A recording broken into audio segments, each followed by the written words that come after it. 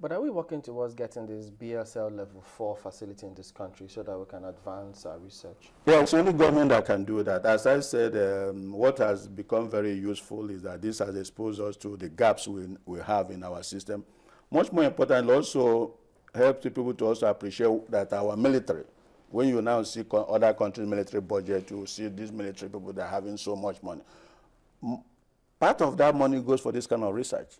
The military has to be equipped to go into areas. If we had equipped our military, you wouldn't even know that the doctors that will be treating this Ebola patient would have been army doctors. That's how it is done if we had equipped our military.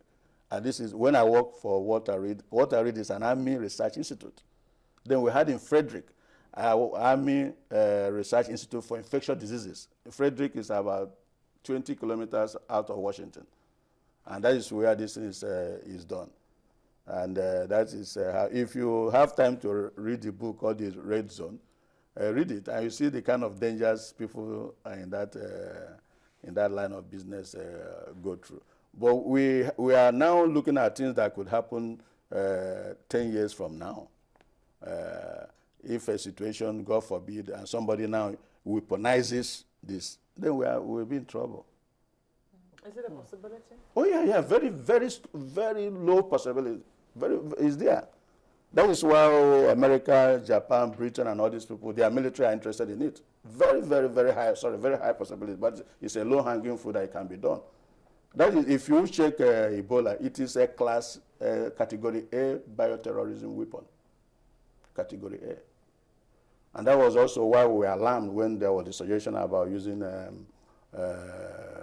what do they call it, silver nano, because of that threat that you can weaponize something that could have been contained by inadvertent use of such low-level particle. Right now, you cannot inhale Ebola, but imagine if you now put nano-silver into it, there's a theoretical possibility that you can weaponize the virus.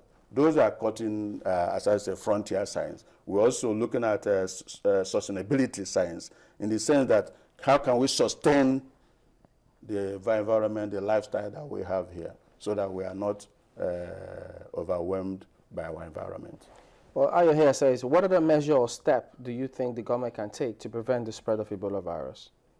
Continue what they are doing so far, education, but education, right education. Now everybody is jumping in the bandwagon as if they are ambulance chasers. I think they should just allow the Ministry of Health to do their work, the state ministries of health to do their work. The areas that are not yet infected should not lower their guards. They should be able to put measures in place just for containment and so on. I was amused in Abuja. One particular local government didn't want the containment facility in his hospital. But these things have to be done. Somebody has to do it. Yeah. Oluwatoyin, okay, let's take this one before we go. Okay. Oluwatoyin says, if Garcinia Kola inhibits the multiplication of Ebola, is it not wise for the government to encourage it and halt it? That's a decision of the government, but it's also one of the products, at least that one I want to admit, one of the products that we are looking into at the TRG. But this is where we have to rely on the vision of the minister. He's our doctor. Whatever he decides, even if that's why they don't allow people to treat themselves. Even if you're a physician, you go and consult another doctor so that he will dispassionately check what is best for you. There are things that have gone through phase 1, phase 2, that the minister will have options to use that are known to treat human condition more than Garcinia, that the minister will know. So the health ministry are the best to advise us on what to do. Okay, well, I'd like to thank you for coming on today.